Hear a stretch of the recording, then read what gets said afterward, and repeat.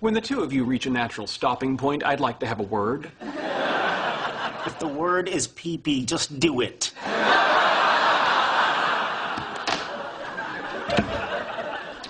Leonard, you're my friend. And friends support their friends, apparently. So I'm withdrawing my objection to your desire to have a relationship with Lesley. Thank you. I will graciously overlook the fact that she is an arrogant, subpar scientist who actually believes loop quantum gravity better unites quantum mechanics with general relativity than does string theory. You kids have fun. Hang on a second. Loop quantum gravity clearly offers more testable predictions than string theory. I'm listening. Amuse me. Okay, well, for one thing, we expect quantized space-time to manifest itself as minute differences in the speed of light for different colors. Balderdash. Matter clearly consists of tiny strings. Are you going to let him talk to me like that?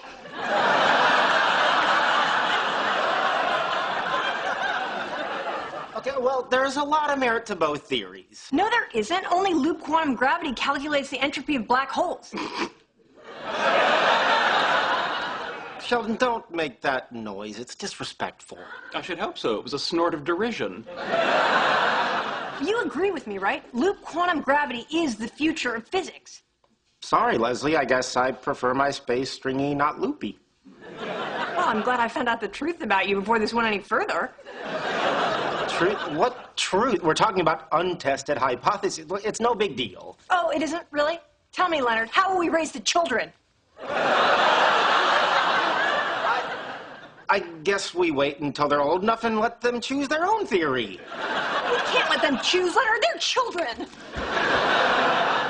Wait, where are you going? I'm sorry. I could have accepted our kids being genetically unable to eat ice cream or ever get a good view of a parade.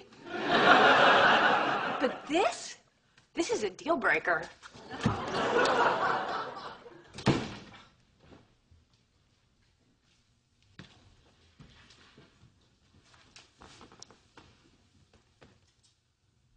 Look on the bright side. What's the bright side? Only 9 more months to Comic-Con.